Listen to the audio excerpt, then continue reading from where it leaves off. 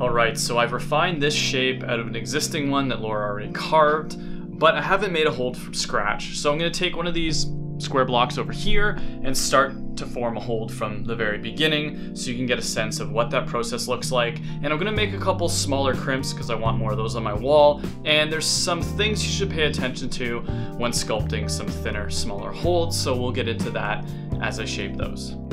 You first kind of want to define the shape you want to carve out of it. This one's going to be a little bit more freehand, and the kind of details and those abstract lines of the hold might define a little bit more of its shape in the end, so I'm going to kind of leave it a little bit looser. But you still want to kind of define the volume that the hold will occupy. And you can use a permanent marker or any marking surface to start to kind of define the shape and size. So I want these crimps to be fairly small. The volume will carry all the way across it. I always think it's better to keep your hold kind of thicker with more material rather than cut too much off, because you can never add it back on afterwards. It's also important to keep kind of one flat side that you want to keep as the back of your hold. That way you have a surface that's kind of completely level. So I'm going to keep this side kind of untouched, and I'm going to carve from this side where I've marked it.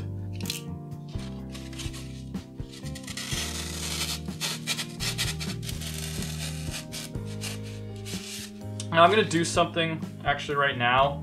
I'm not going to use this technique for this hold, but one thing you can do is create kind of a relief cut, and then you can actually snap this foam and you get kind of like a organic kind of texture that's somewhat true to a lot of climbing holds you might see outside. So it gets that kind of natural rock texture, and you can kind of use that as a base to shape from if that gives you guys any ideas. I'm not going to use that here obviously, but figured I'd just show it. So I want to make this hold pretty minimal, but I want to make sure there's enough material between the wall and the bolt head so that the hold has some structural integrity. And one way to do that, to keep your hold thick but then also make your crimp very narrow, is to kind of create a profile that has almost like a blocker built into it. So you kind of have a smoother, kind of unusable angle here, and then it comes out into your actual kind of crimp. I think that's what I'm going to do here. So I'm going to make a shape something like this. So there's a lot of surface material to have some friction against the wall, and also enough material that the bolt will pass through. Creates less of a surface for me to actually crimp on. And I'm probably going to make it smaller than that, but you can see right now that's about a pad width. I'm going to make it even narrower, I think, but it would be pretty hard to grab up here. I'm going to use that as my profile, and then for here I'm going to, again, kind of make it more organic in shape. So I'll just carve to an aesthetic I like. As long as this profile kind of lives throughout it, it'll work for my purposes.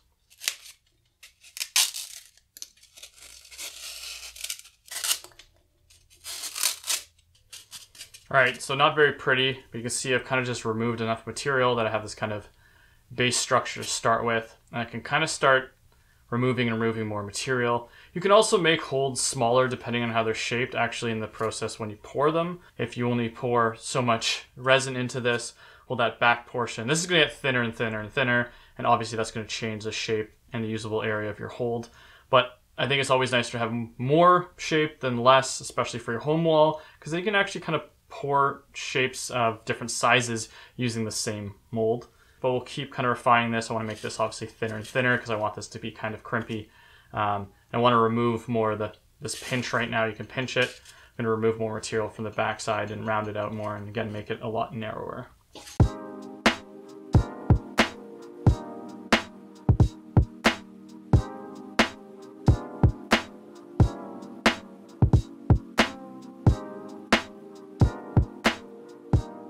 Alright, so now that I have this kind of shape, I'm going to start to do something similar to what I did last time, which is create these kind of larger cracks or wave features and let that dictate how the aesthetic kind of wraps around this hold.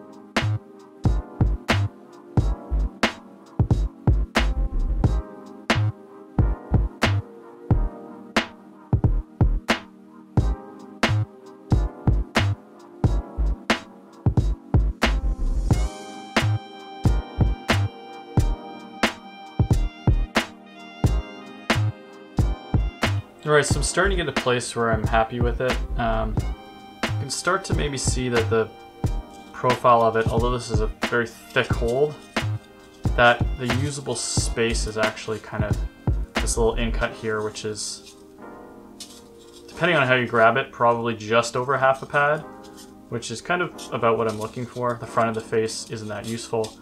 This back half isn't useful either.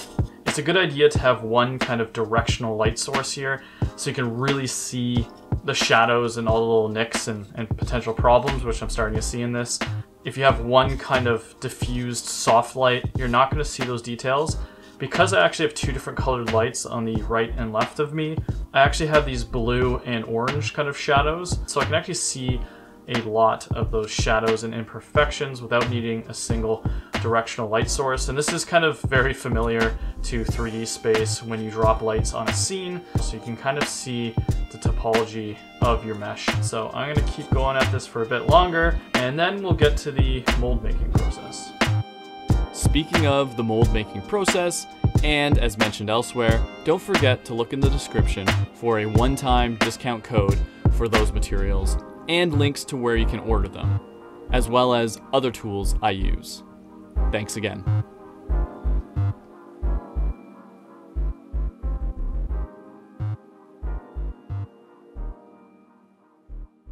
All right, so here you can see all three shapes. They turned out pretty close to how I wanted.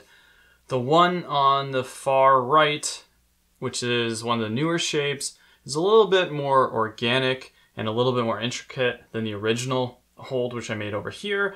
And the latest hold right here is kind of somewhere in the middle, so I have this gradient of kind of aesthetics, but they all feel part of the same family. So I have a drill press just out of screen that I'm actually going to use to drill the holes because they're going to be perfectly perpendicular to the back of the hold and thus the climbing wall, and it means minimal cleanup after I actually cast the holds. But I will show you how you can do it without a drill press because that's definitely not necessary and a little bit overkill. All right, so these holds need a set screw, maybe the smaller one, not so much, but just to be safe, it's not a bad idea. And this kind of jugier hold definitely needs one because of the size of the climbing surface, and you could definitely wrench on it from one side and spin that hold. Same with the pinch, it's pretty big, and if I drill the bolt hole directly center here, it leaves a lot of room for kind of leverage. So I've already kind of designed these holds in a way where a set screw should be easily fit into the design. So the set screw is right here, so you can actually just drop your bit, hold it as straight as you can, and just start spinning it. And this is kind of the same process you would use to drill in your bolt hole. So there we go. We have a set screw hole already in that one. And one of the reasons why I'm using a drill press for the bolt hole but not for the set screw hole is that it's less important for the set screw to be perfectly perpendicular to the wall. It's just there to stop the hold from spinning. However, it should probably be as straight as possible because if you screw a set screw in on an angle into your wall, it's going to start to chew up your plywood, and your holes in the plywood are going to become more and more noticeable. Something to think about. You can also drill your set screw holes after you cast the holds, but it's more work, it's more material, and there's actually a way I cast both the bolt hole and the set screw holes that requires me to have these holes in the actual shapes originally. And so that's why I'm doing it this way. I'll get to that later and you'll kind of see what I'm talking about when I actually make the molds as well as when I actually cast the holds. So I use the countersink bit and just countersink these.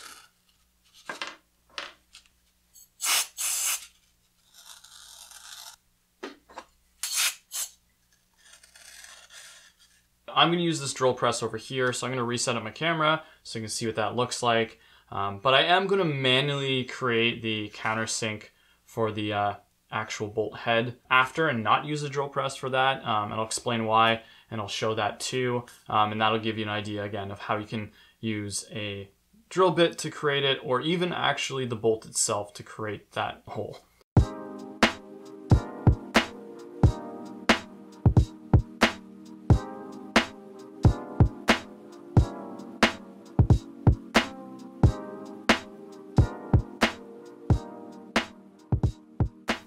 Alright, so now that I have the bolt holes drilled, I need to make the countersink for the head of the bolt. And you could do that with another bit, which would be totally fine, but I like to actually use the bolt itself. I can just drop it into the hole, and then I can just twist it using the hole as a guide, and kind of just mark where it should sit.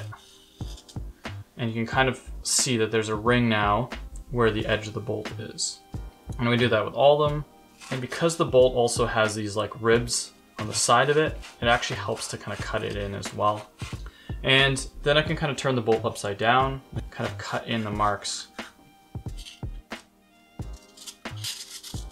All right, so you want it to be inset enough that the bolt head doesn't stick out too far, but you also don't want it inset too far where this starts to become like a mono or a thumb catch for the climber to stick their thumb in. You want to widen it out a bit so that there's some play with where the bolt head sits, and it also gives a good enough shelf for when you put the washer in the hold when you cast it, and we'll get to that later. There's always some growing and shrinking of the shape, so you need to always give a little bit of wiggle room for that expansion and contraction.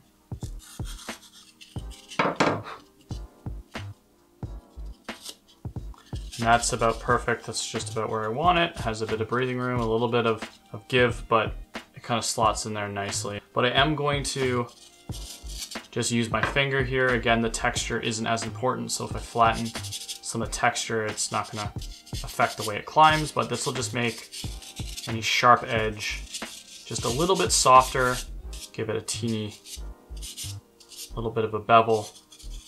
There is that kind of crimpy hold, completely finished. You can see how it's got a lot of depth and a lot of material to keep it really strong and stable, but the usable part of the hold is literally only about half of my first pad, so you're not gonna be able to hold on to that, and you're not really gonna be able to hold on to any of this. It's just this part. I have a nice little in-cut edge just to make it a little friendlier for holding on to if you swing out, but you know, it's not a super deep jug or anything like that. Still pretty crimpy. Alright, so I apologize for this mask still on my face. Hopefully you can hear me, but there's still a ton of dust in the air, and I think it's a good idea to keep it on, so it's gonna stay for now. But I have those shapes in a place where I'm happy with them and we can call them done. And the next step is going to be actually making molds so we can pour the holds. And I'm gonna save that for another video where I'm gonna talk about this thing and why you might consider making one if you're gonna pour some climbing holds. So we'll get to that in the next video, and we'll see you in that one.